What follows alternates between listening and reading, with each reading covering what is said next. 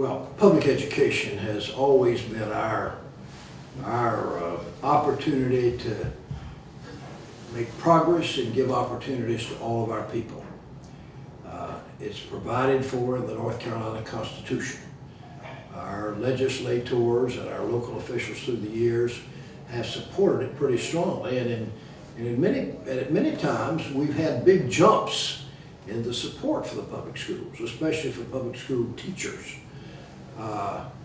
North Carolina today, of course, has a little more mix in terms of its schools. We have some public charter schools.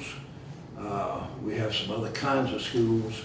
But the public schools as a whole are essential for our future and for all of our children. Right now, our great challenge is teacher pay and other educators' pay. In North Carolina, teacher pay is lower than any of the states around us. Tennessee, Virginia, South Carolina, Georgia. Always before, we were up either above all those or most of them. Today, we're below them all. That's wrong.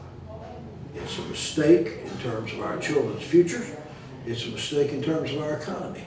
I can tell you, as a governor who recruited more industry in North Carolina than any governor in history, companies are looking for a well-educated workforce. The companies that come want to have good schools that their managers' children can come to. That's what they're looking for. And so from an economic point of view, it's necessary to have good public schools. And we in North Carolina have got to start investing more in them. We've got to raise teacher pay back up. It's now slipped to 42nd in America. Back when I ended my 4 terms as governor, we were up at about the national average, which is about 19th or 20th. We've got to get back to it.